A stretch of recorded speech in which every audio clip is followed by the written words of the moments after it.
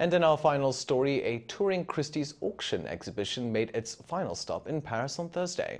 The art tour consists of 150 collected pieces from the late Microsoft co-founder Paul Allen. Items on display and up for sale include pieces from as far back as 500 years ago and have already been displayed in Hong Kong, Los Angeles, Taipei, and Shanghai. After the final Paris exhibit, the artworks are set to go under the hammer at the Rockefeller Center in New York on November 9th and 10th.